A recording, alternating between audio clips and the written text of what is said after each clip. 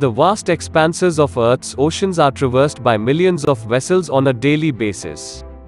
There are a large number of vessel types and classes that serve a wide variety of purposes. From small fishing trawlers and pleasure yachts to behemoths such as LNG tankers and container ships, each vessel comes with its own unique characteristics. They differ in many features such as construction, structure, manufacture, types of transported cargo, and operating conditions. Each type of vessel is specialized to carry a particular set of goods, and to run within specified operating regions and environments. For instance, tankers and barges cannot operate near the coastline, as they run every risk of running aground, or worse, capsizing and sinking. Similarly, trawlers and fishing boats cannot handle the weather and operating conditions of open oceans or seas. Thus, each type of location needs a vessel that is adapted and built to function effectively. A relatively lesser-known type of vessel that is integral to international and domestic trade and commerce is the coastal sailing ship. These vessels are colloquially referred to as coaster vessels. Coasters primarily operate in and around the coastline or within the exclusive domestic waters of a country. Although this is usually the country in which the vessel has been registered for legal purposes, it can refer to another nation on the same continent. This possibility is known as cabotage and is discussed in later sections. Coaster vessels act as a part of the essential supply chain that supplies countries and allows a trade to flourish. Their role is not merely restricted to ferrying goods across the nation. In this video, we will analyze the role of a coaster vessel, study the design and construction, and look at short sea trading. So this video topics are: what are coaster vessels? Why are coaster vessels required? What is short sea shipping and trading? Structure and construction of coaster vessels, common operating regions, and nations with coaster vessels, and a brief guide to cabotage trading. Let's begin.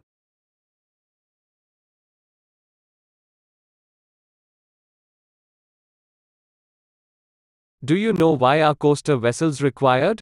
The coastlines around most nations are difficult regions to traverse and operate within. Coastlines with natural landform features make it difficult for vessels to maneuver successfully. There are plenty of dangers that lurk within these regions, that can capsize and sink large vessels. On the other hand, due to the science behind Earth's oceans and the structure of coastlines across the world, these regions prove to be extremely profitable for trading. Deltas, inland rivers, lagoons, and backwaters are regions that allow for civilization to thrive and flourish. Along with this comes large-scale industrialization and a production boom. To sustain such activities, it is necessary to build and expand the trading and transportation sector of a nation. Indented coastlines refer to sharply twisting relief features on the coast. These provide excellent sheltered natural harbors for boats and vessels to berth in. Thus, ports thrive in such locations. But large ships such as carriers, tankers, container vessels etc. cannot enter such regions, due to the risk of running aground.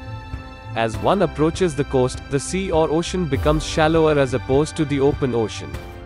This has to do with geological reasons, and it affects a ship's ability to berth in such locations. Ships need a minimum depth below water, referred to as the draft in nautical and maritime terms. This stabilizes and keeps the vessel supported on the water's surface. This draft is directly related to the amount of water available for the ship.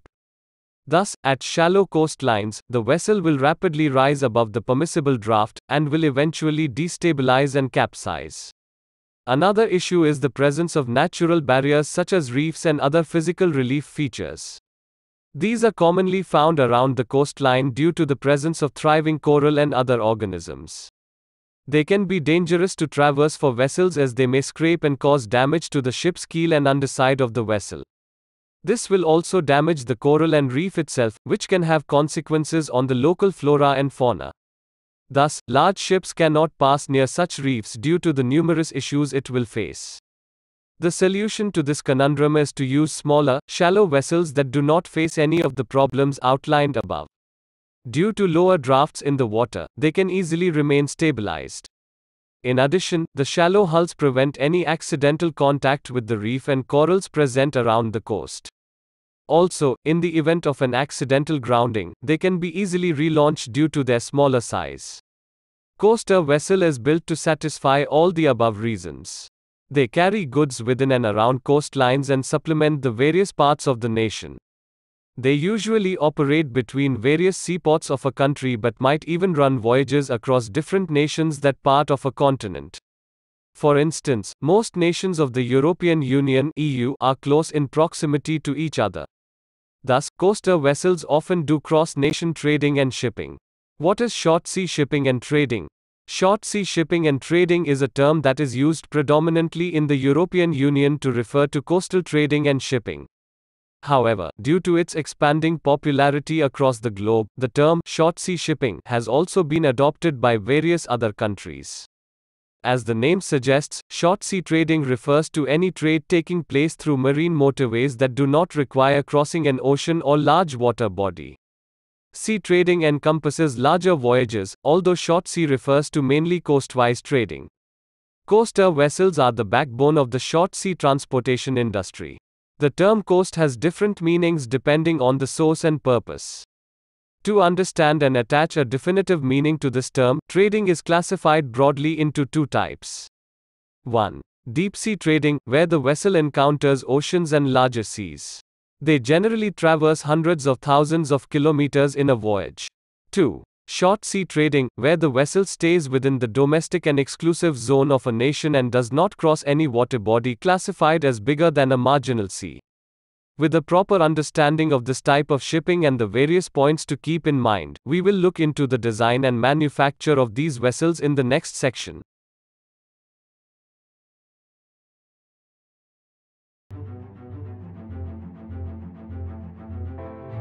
Structure and construction of coaster vessels. From a design point of view, coaster vessels are just like most boats or small ships, except with a few differences that are integral to their operation. The unique factors about coaster vessels are the shallow hull and small size. To classify this size in terms of maritime metrics, we will look at the draft and gross tonnage. Most coaster vessels restrict themselves to drafts between the range of 3 to 6 meters from the keel.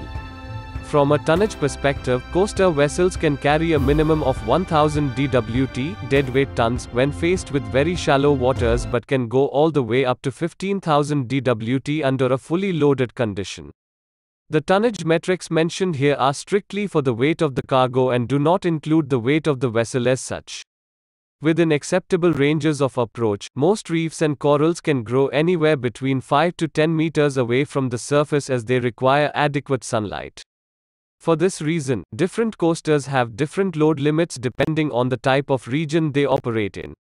Governmental regulations and standards are kept in place to ensure that the reef is not disturbed or damaged by illegal drafts. The importance of keeping the reefs intact is due to the balance of ecosystems that they maintain.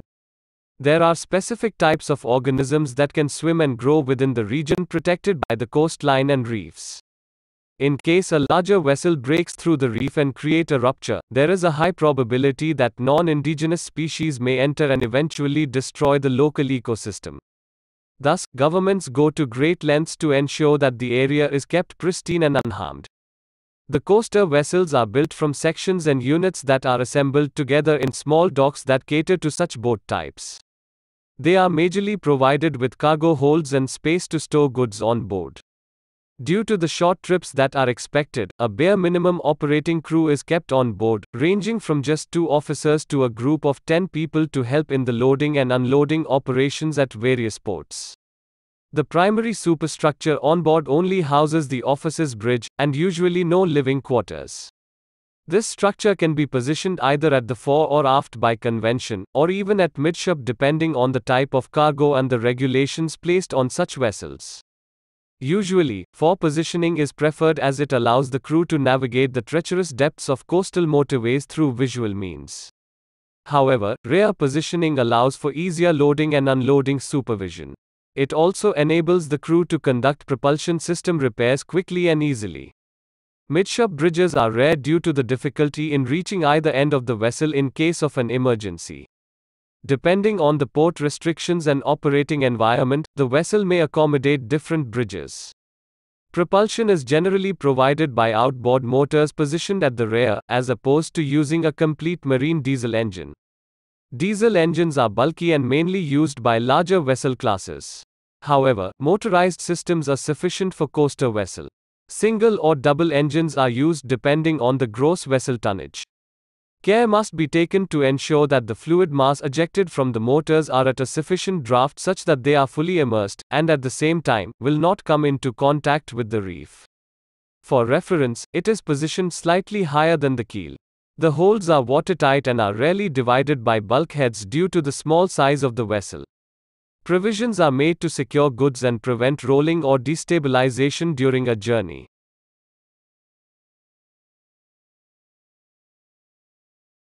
Common operating regions and nations with coaster vessels. The main countries using short sea trading and coaster vessels for that purpose include the United States, European Union members, England etc. The primary hub of short sea trading in Europe is the Rotterdam port located in the Netherlands. The second largest hub is the Antwerp port in Belgium. The severely indented coastline, as well as a large number of inland waterways, have allowed these countries to expand coastal trading and build a massive fleet of coaster vessels. Congestion in large ports that cover Europe has prompted expansion into smaller regions which have improved the finance of these regions. A major reason for the boom in the coaster sector in these European nations is due to the government-backed support that is provided to shipbuilders and coastal operators. Thus, this region has also become a hub for shipbuilding. Additionally, the locks and rivers of Europe allow for easy transportation of goods throughout the nation, making it a lucrative business opportunity. The Philippines is another country where short sea shipping is prominent and entails the transport of both goods and passengers within seaports of the nation. Vessels with legal government licenses are allowed to ply these routes and must seek permission from the Maritime Industry Authority of the Philippines. There are other numerous regulations that have been put into effect to ensure lawful carriage of goods through coastal trading. A large number of water bodies in this region makes it ideal for such short sea trading and shipping. The United States has had coastal trading for several centuries, beginning with slave trading vessels. Regulations on coaster vessels and their operation were gradually put into effect in the late 18th century. Due to the natural landform of the country, there are numerous sheltered coves and harbors in which trading can be carried out. Likewise, Canada has a thriving coastal trading sector due to the large number of natural lakes that cover the country. The Great Lakes witness large-scale vessel trading due to the government-backed initiatives to expand the sector. The United States and Canada have agreements allowing for cross-nation coastal trading subject to numerous agreements and legal regulations. India possesses a large coastline of over 7,500 kilometers. This provides an excellent resource for coastal trading. At the same time, there are numerous inland waterways that connect several nodal points in the nation. However, the coastal trading industry is yet to fully develop. There are several challenges that have plagued this sector, making it difficult to completely utilize the vast maritime resources. Over the last few years, the Government of India has undertaken numerous initiatives to grow the coastal and inland sector. Since shipping represents one of the cheapest means of transport, it is a viable option that is essential for the economic growth of a country.